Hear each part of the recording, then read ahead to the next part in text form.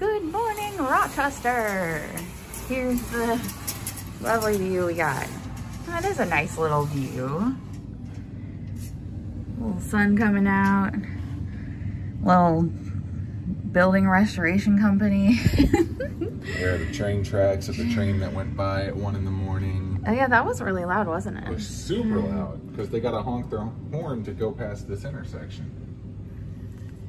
So yes, we are up and alert. It is 6:13. My first appointment is in 1 hour. We're gonna go see if they happen to have anything in the breakfast that makes sense for us to eat or stash in here. We actually have this room till 2 p.m. so that's kind of cool. So we'll be able to go do my appointments and then still come back here and, you know, crash, nap, whatever, hang out if they want me to do more tests or anything like that. But yeah, obviously just took a shower.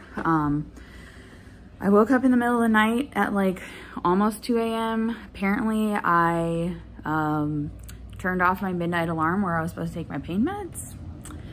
So therefore I didn't take my pain meds and I was in a lot of pain, like intense pain. I had to go get her in some ice from a different floor and you had to get me ice. The heating pad. Yeah, we had to do all that, but then I took my pain meds and now I'm feeling decent again. But I do think that air mattress is what's keeping, like, there's something about that air mattress and the movement of the car that like really helps my pain. So I don't know, but yeah. Middle of the night drives when we get home. Yeah, so let's go check out the breakfast. All right, so we went down to the breakfast. It's basically your typical continental breakfast. They've got, you know, well, the one thing that they had that's good for me right now is apple juice, which I've been using because I've been taking Miralax, and it kind of like is a good thing to mix with it because the consistency doesn't get weird. Yeah. So I did get some apple juice that I'm gonna use for my Miralax after we get back from my doctor's appointments, but I really didn't want to eat anything because they're doing blood work, so I didn't know if they wanted me fasting. Anyway, but just for future reference, they do have fruit. The one thing I will say about staying in like the extended stay hotel in here is, and this is just a barrier I have to get over, I'm not ready to be part of the cancer community. Does that make sense? I get it. I'm not ready to be someone with cancer. And like,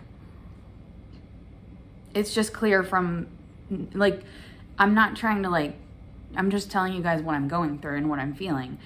We're in a hotel where clearly at that breakfast down there, there's clearly like people who are fighting cancer. They've got their shirts on. They're, you know, they're either their loved ones are fighting or themselves are fighting, and they're here for the Mayo Clinic. Like, that's pretty evident. Yeah. And I'm not ready to accept myself as part of that. And that's not, like, I'm not trying to be mean or like, you know, like whatever, but like I'm in that group now. Yeah. And that really kind of, my brain hasn't associated with that yet. So like people have even sent me like support groups and stuff like that to join, and I'm just not ready. And I know I will at some point be ready, but right now I don't know if I'm in denial or what it is, but I'm kind of like freaked out. So I'm interested to see how it goes when we go to Mayo Clinic today, because obviously there's going to be, you know, a lot more of that. So up till now I've just been in a regular hospital where I've been, you know, like, okay, yeah, there's a few cancer patients here or there, but it's not like, I don't know. You have any thoughts on that? No, I completely get it, completely understand. So it's just, it's also a completely different world up here too. The simple fact that there's like at-home infusion billboards on the way in just blows my mind. But, you know, here we are. Yeah. Going to the Mayo Clinic to fight cancer. Yeah. So anyway, just sharing my thoughts, but let's, you know, get ready, get in the car and go on to our meetings, yeah. To our meetings and see how it goes.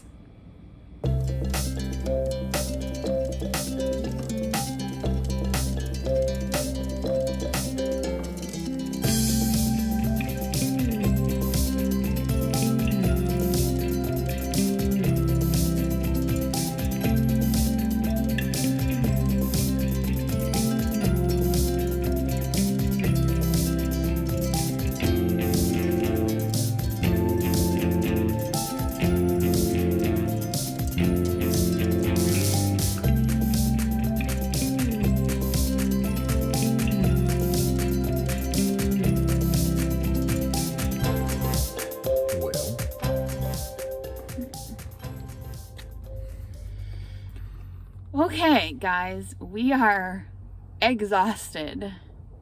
So today has been insane. Yeah, long.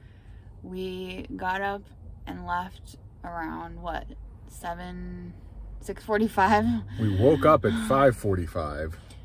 Yeah. Got out of the hotel at 6:45. So we had to park at the Mayo Clinic, which that was interesting because it's like a whole parking garage situation. Yeah. It's like you drive, you just like, yeah, we found the big parking garage. We were supposed to go to the, is it the Gonda building? Yep. And there's a giant parking garage, so we found that. And then but the building that you go into is just like this insane tall building. And so we're driving around and it's like Mayo Clinic. And like, this place is no joke, you guys. It's overwhelmingly crazy, like insane. Like you just walk in and I don't even know how to describe it. It's like walking around in like an airport, hotel, resort combined with like crazy artwork everywhere. And like, it's just like the nicest, I don't know. And it's chaos, but like orderly chaos. There's a lot of people, but at the same time, the staff and stuff are on top of everything, it seems, and are very well organized. Yeah, like everything is, it's very, very obvious where you need to go from checkpoint to checkpoint, like from place to place. There's plenty of people to direct you around. But there's like so many different elevators and buildings. And then at the bottom level of the Mayo Clinic, they have the subway level, which I was like, is there like a subway like restaurant or like a subway like a train? No, it's like the level where you can walk and access all the different buildings, because Mayo Clinic is like a city. Like the whole city is the Mayo Clinic.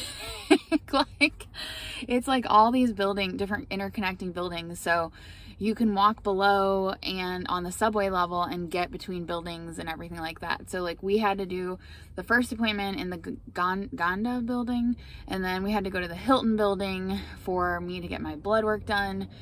And I don't know, the waiting rooms are just like huge, but like super organized, and you feel really comfortable. Like everything's like spread far enough apart that you don't feel like you're all on top of each other, like waiting in a queue or something. Yeah. Like everything's very just organized, but the whole experience was just so overwhelming. It was very surreal. And it was a combination of just feeling like privileged to be in such an establishment with so many amazing doctors who are like going to be looking at little me. Like it's like the privilege, but also like not wanting that privilege, because I don't want to be in this position where I have to be like getting treatment at all. And so it's like the combination of feeling like just so fortunate and blessed that I'm able to get treatment at the best in the world, like one of the best places in the world, but then also like wishing I just didn't have cancer and didn't have to get treatment at all. Yeah. Like, you know, the combination. So whew. But yeah, I felt like I kind of felt like the new kid at school on the first day, where like everyone else knows where they're going and you're just like carrying your little folder because you're like, I don't know what I'm doing, and like everything. Yeah, basically. That's kind of how I felt all day today. But so we did the first appointment was just like at the information desk, kind of an instructional appointment where they give you like a pamphlet, all kinds of folder with all kinds of information, maps, all that. And then they sent us over and explained how we could go to get the blood work done. So we did that. And they just had to take like 3 vials of blood, just do some basic blood work. And then after that, we actually had a gap between appointments, so we decided to go outside because Rochester is beautiful weather in July. People, you know, well, at least right now, at least at this right particular time in July. This particular day, it is like 70s, beautiful, a nice breeze. It is gorgeous compared to St. Louis, which is like it was 90 something. 90 something, all the humidity. Like this is amazing. And so we just kind of like walked around outside a little bit and looked at they just have so many like little gardens set up and like really cool buildings with like fancy architecture and like just all this crazy stuff. So we were just walking around outside looking and taking it all in, and like just look, you know, they have all flowers everywhere and like sculptures and crazy stuff. But then do you want to tell them what happened, what we found? So we were walking to the People's Food Co-op, which is a place that we've been to before the last time we were here in Rochester, and we had a little meetup while we were there the first time, not this time. And on the way we passed by KROC, the radio station, and we were like, holy cow, this is amazing. Did they call it like K-Roch for Rochester, or K? He said it's not K-Rock, like K-Rock that's in LA. Anyway, I don't know. Yeah, but either way, we ended up talking to who was like the content director. Well, we saw the truck first that was like KROC, and I was like, wait, and then I was like, oh yeah, I kind of remember last time we were in Rochester, they had a radio station that's KROC. And so we had to check out the little signs. So then I was like, do you think we should knock on the door and like see if they can give us like some swag that has KROC on it? And so yeah, that's exactly what we did. Yes. Shout out to Troy, who was super nice. Let us in, took us in there and chatted with us for a bit. And he gave us some stuff. He gave us some like bottle openers and some shirts and stuff, and like it was fantastic. It was great. I had a little chat with him as well beforehand. And well, we both used to work in radio, so like we just know that world. Business, we know that world, but yeah, it was like, it's our station. And then what do we do? Then we went to the People's Food Co-op. Yes. And got a breakfast burrito, which we'd gotten them before last time we were there, so it was really good. I mean, obviously they make really good breakfast burritos, and in fact Jessica's been craving breakfast burritos like ever since we were in Albuquerque, where there's like a vegan breakfast burrito mecca of the world. But yeah, the co-op is so cool. They have like so much really good organic produce there. So like if we do end up living here, well, you know, when we end up living here for certain extended periods of time, we're definitely going to be frequenting the co-op. They have like the most amazing bulk bins. They have spices, and they also have like all the grains and all kinds of stuff like that in the bulk bins. So we'll definitely be frequenting the co-op for sure. That's like, it's such a great little thing. But then outside the co-op, they also have the little what do you call that? It's like an electric robot car kind of thing. Yeah. It just goes in a big loop around by the People's Food Co-op and the Mayo Clinic. And does it have one other stop? No, it just does the two. Just those two. So yeah, it was just sort of this fun little thing. We went on to the last time we were here, and this time it actually dropped us off at the Mayo Clinic again. So we didn't have to walk all the way back. So we took it from People's Co-op back to the Mayo Clinic for my 9:30 appointment, which was with one of the actual doctors that will be on the team that is like looking at my case, trying to figure out the treatment plan, all that. Yeah. So you check in, and then they call you up to, you know, you're in this huge waiting room, and they call you to your door that you're supposed to go to. And we actually talked to another doctor before the regular doctor that my appointment was with, and she was really cool because she said she has a passion for like treating young adults with cancer, and so like she was definitely very passionate about my case, which was really refreshing. So yeah, we don't have a lot more information about like my treatment plan or anything, because they're still kind of piecing everything together, but we have more information just reassuring us that like they're going to put together this amazing team to help me fight this thing. Yep. And what was it that you said like the most important takeaway from that meeting was? That they are treating it in a curative manner, meaning that they believe that they can kill it. Yes. And it's not just oh, we're going to shrink this down to give you time kind of deal. And that's the thing that I told her, that you really need to take away from this, is that they are going to fight this like they are going to kill it. Yeah. And, you know, it was really great just to like I mean, they were talking about like having my case potentially reviewed by like the tumor board, and like it's just like insane to think like, yeah, and little old me, like you're gonna be like, I don't know. So there's definitely, we'll talk about this in future videos, more of like kind of what the specifics are. Like there are a few different paths depending, they're still confirming the pathology on their end. And there are a few different paths that it might go with the treatment. So we're still just kind of trying, there's still a lot we don't know. But right now it's like, what, almost 3 o'clock in the afternoon. And we grabbed some food after we left the Mayo Clinic and walked back out through their amazing, like freaking crazy hallways and all the surrounding buildings and everything. And then we actually headed to Old Abe's, which is a vegan place in St. Louis, in Rochester. We're not in St. Louis anymore. It's a vegan place, and we got a bite to eat there. Took it back to our hotel, which was really cool because the hotel that we're at actually had 2 p.m. checkout.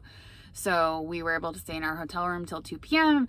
But we have another appointment at Mayo Clinic at 4, which just got scheduled today for a CT scan. So we will be heading back over for that, and then we're going to hit the road and go on home. So we're not going to be getting home till probably 1 or 2 in the morning. Yeah, it'll be late. But it's just been a crazy, overwhelming day. I feel like this is so surreal. Like this isn't my life. This is like this is like, I don't know. I told her it's like a fictionalized version of us. At least it feels like it. Like somehow we ended up on an episode of This Is Us, and it's just like, it's what? Like, what? But I just feel so fortunate to be here today and to, you know, just be able to get this amazing level of care. And I just really hope that I don't know, it kind of feels like this is just the beginning of a lot of things. And so you don't ever really feel like, we feel better. Like, you know, I asked Brian, I was like, do you feel better now, like having been there? And what did you say? I feel more calm now. Like this is the most calm I felt in a few weeks. Yeah.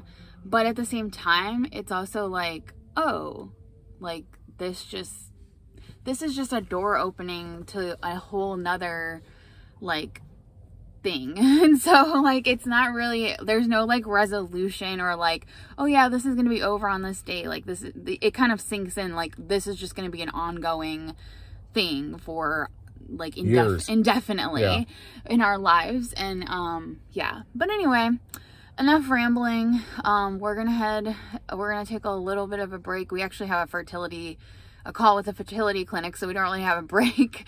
We never get a break, but we're gonna do a call with the fertility clinic here in a few minutes, and then we're gonna head back to the Mayo Clinic. And then, like I said, we're going to drive on home, and I'm going to be sleeping in the back a lot because I am in a lot of pain right now, and I'm just exhausted to the extreme. I actually took a bit of a nap, so I'm feeling a lot better now, and I should be good to go for the trip home. I'll be listening to a bunch of good, fast, happy music and all of that. But guys, I will get her home safe. I promise. I love you. I love you. So we calling this one? All right. Should I just say goodbye? Yeah. Okay. Goodbye, everybody. We'll see you next time.